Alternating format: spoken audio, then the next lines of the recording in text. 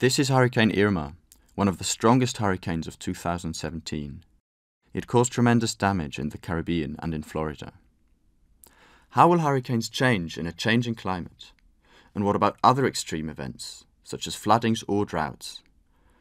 To answer these questions, we need long-standing records, such as a record of the Galveston hurricane of 1900, the Lucerne flooding of 1910, or the flooding of River Thames in 1928. Today, we have many observations from weather stations, ships, buoys, and satellites that measure the weather systems in different spectral bands from different angles and at different times. In the past, however, observations were very sparse and we only have few records. Moreover, these records are spread all over the world in archives. To make these valuable records accessible, many research projects are working on digitalizing them. So how can we reconstruct the weather for such past events with the few records we have? Let's show this using a football kick. Assume the trajectory of the ball is the development of the weather over time.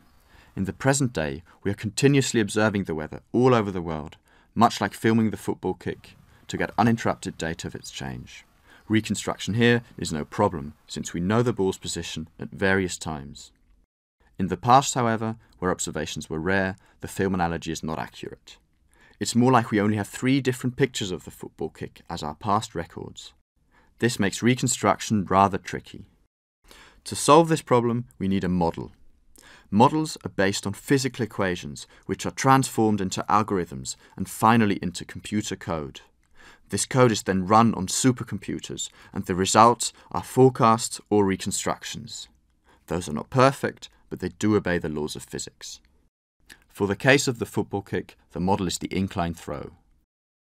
This model, however, is a bit too simple. If we also account for friction, it already looks more realistic. Of course, we could still improve it in many ways, but for the sake of demonstration, it will do. The model on its own does not tell us the ball's trajectory or any concrete locations the ball occupied. All it gives us is a framework for how the ball could behave. That is why we need the starting conditions and the photographs. Combining them with the model enables us to initiate the reconstruction. There are 3 different strategies to accomplish this: the particle filter method, the Kalman filter, and 4D VAR. The approach of the particle filter is to make many simulations and use the photos to pick the best fitting one. We start with many simulations and stop them once they reach the first photograph. There, only the one closest to the photograph is kept. Because there is an error both in the model and in the photograph, we perturb that state a little and then start new simulations again. We repeat this step at the second and again at the third photograph. In the end, the 4 best segments make up the reconstruction of the ball's trajectory. The second approach, steering the model simulation, is called the Kalman Filter. One of its first uses was landing on the moon. In the case of the football kick, we start with a reasonable forecast, stop it at the first photograph, compare it with the photograph, and adjust the model state accordingly. The adjustment accounts for the error of the photograph and the error of the model. It can be understood as some sort of weighted average. From this corrected state, we start the next forecast and repeat the steps for all photographs, so we're continually steering our model simulation using the photographs. In the end, we again have 4 segments that make up the ball's trajectory. Unlike the other 2 methods, the third approach, 4D VAR, does not segment the trajectory. It tries to find the ideal starting conditions for one uninterrupted trajectory. We again begin with reasonable starting conditions, make a forecast and note the deviation at the first photograph. We do not, however, stop or adjust the simulation, but go on to the second and third photograph, each time noting the deviation between photograph and simulation. Each of these deviations gives us an equation.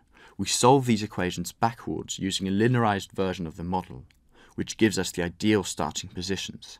We now make a new forecast based on these starting positions, which then gives us our reconstruction.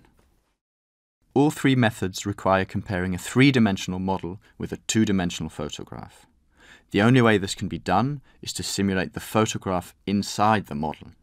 In this way, the correction determined on the 2-dimensional photograph then automatically corrects the entire three-dimensional model state.